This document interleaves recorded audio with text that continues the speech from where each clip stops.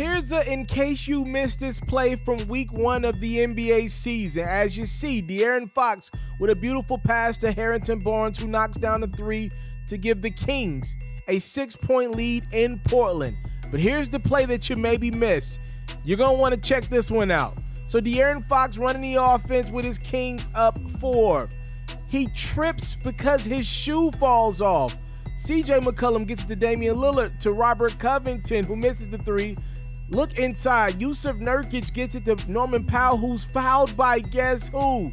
Yes, ladies and gentlemen, somehow, someway, after Fox loses his shoe mid-play, he puts his kick back on as the play is still going. Get back into the play and just whack Norman Powell. Here's why this is such a big deal. You gotta believe if Powell's able to go up with this lay-in, he probably gets fouled by Rashad Holmes or Harrison Barnes. Maybe he's looking at a 3-point play and the Blazers would have been down 1. Instead, they got to play the foul game. Dame gets a look at the end to tie, but it was much later. It's no good.